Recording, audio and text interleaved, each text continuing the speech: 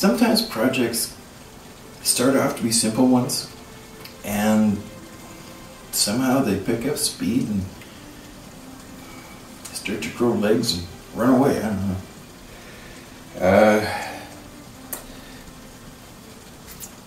I started out to make a video about making an ornament. Now, all of those up there, those are all videos about making each part of that ornament.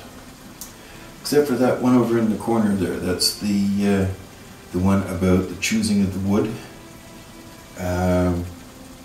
choosing and the cutting and the drilling and the preparation kind of stuff. The base here is a piece of alder. Now, it's been in my shop for a couple of years. I used another part of it for something else. I think I used it for a base for something else. And now, that side I made nice and smooth. And this side, I went over with my 1/4-inch detail gouge quite a long ways over the tool rest, and it caused the chatter in there, which was kind of cool. Put some felt pen on it to add to it, and this here is one of those cheap dollar store magnets that another magnet would stick to it.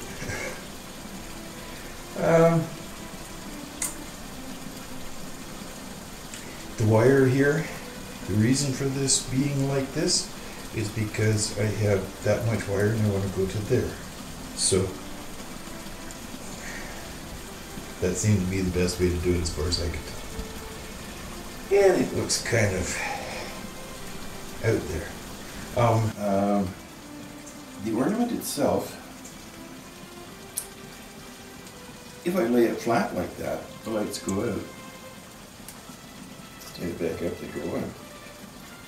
But also if I twist it off, they go off, because you see, I have the pop bottle lid in there, and I have the pop bottle neck glued to the top here, and then a hole drilled down in through, and through that hole I've got the wires, with the negative wire with a washer soldered onto it, laying on the bottom, the negative side of the battery down,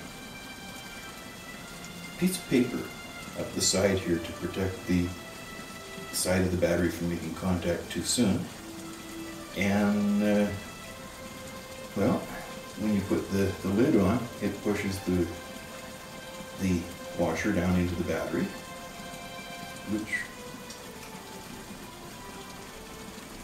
makes contact. And well, if I had thread tracing tools, that would be a perfect place to try that out. It sure makes a handy little switch. Maybe not the highest of tech, but hey.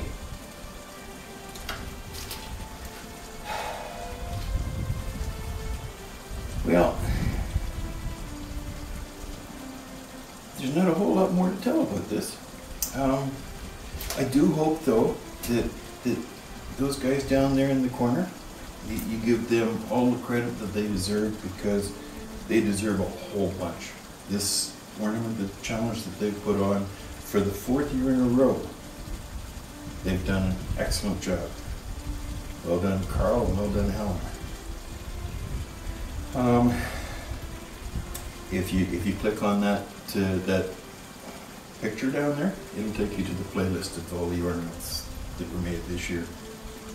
Oh, and if you click on the stump here, it'll tell you the story of how it became what it is. I hope your holiday seasons go well, and I want to thank you all for watching. And I really do hope to see you all here again next time. Bye for now.